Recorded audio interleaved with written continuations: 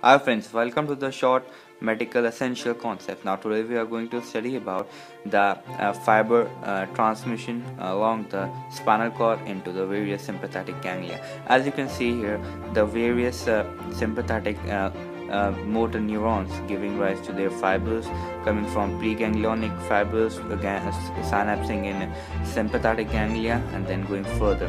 Likewise, we have parasympathetic supply also, but today we are going to focus on sympathetic supply.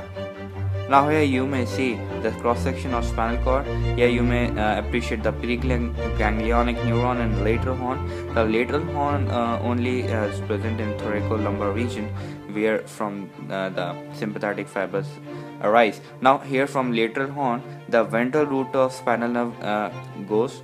That means the ventral root of spinal nerve carries the preganglionic nerve fibers of sympathetic supply. Now here you may also appreciate the chain of sympathetic chain, the dotted green line, and sympathetic ganglion. Here we have various various synapses of neuron.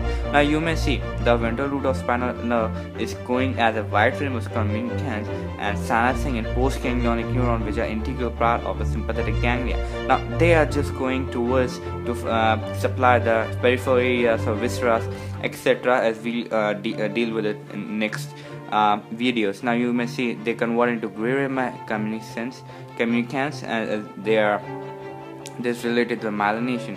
Now as they go, they supply. Now they are going along the spinal nerve.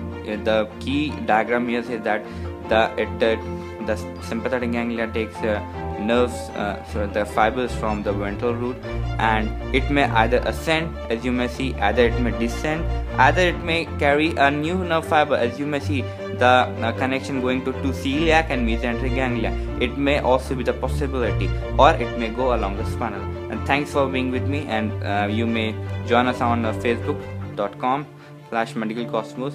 Thanks for viewing. Have a good day.